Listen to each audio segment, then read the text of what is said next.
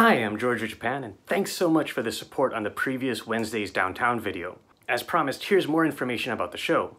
Here's how the format will go.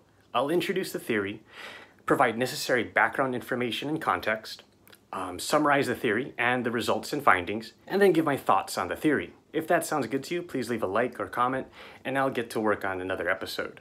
So without further ado, let's get to our first theory.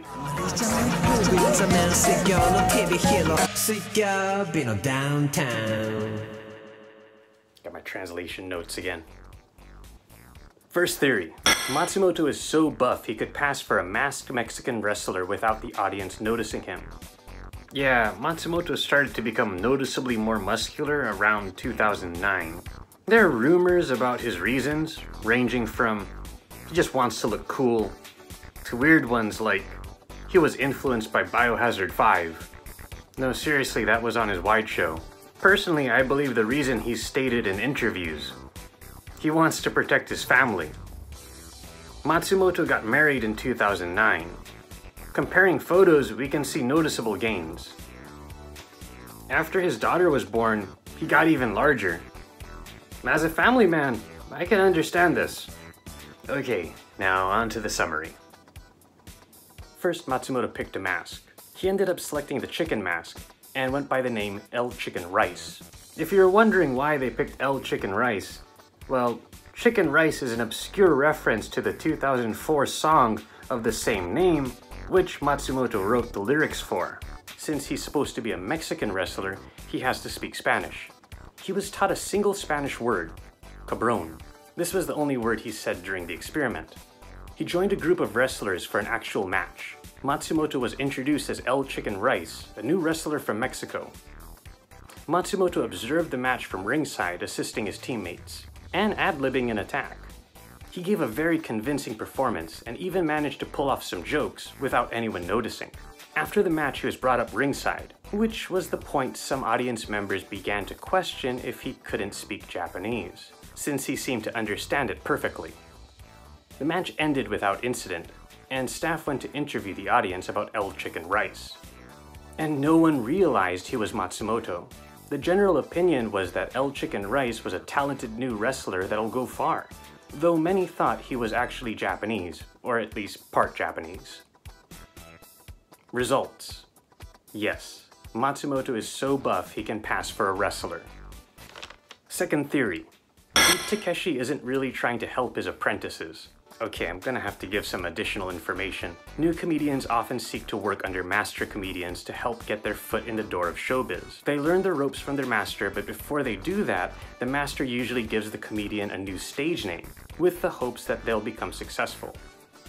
Master comedians often put a lot of thought and consideration when naming their apprentices, but Takeshi is known to come up with names on the spot, many of them being very questionable in quality. He's also been known to change the names of apprentices on a whim. Unknown to the presenters, their master had been watching and stormed the set, probably earlier than expected. The two most interesting stories for me were about how he continuously named this comedian rip-offs of famous comedians. There's some examples.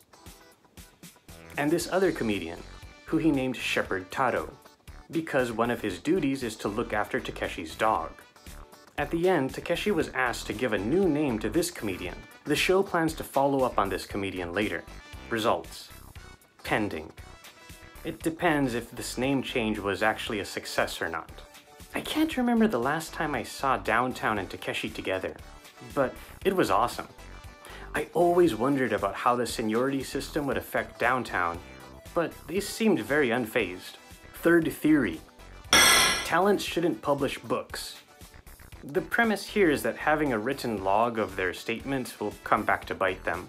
Various examples were then shown, from talents who lost weight and rebounded, and lost weight again, one book about the happiness of being overweight, then how to lose weight, how to make money, to give me back my money. The two most interesting examples presented for me were Shinagawa's mother's book and Matsumoto's book. First, Shinagawa. I didn't know his mother was famous. Anyway, her book is a factual memoir of an affair she had with a man in Thailand, and the contents get really steamy. Shinagawa said he knew his mom had written a book, but didn't know the contents until this guy told him about it on Variety TV. Utterly mortified, he said it was the only time he had actually had a red face on TV. Matsumoto had made some very bold statements in his younger years.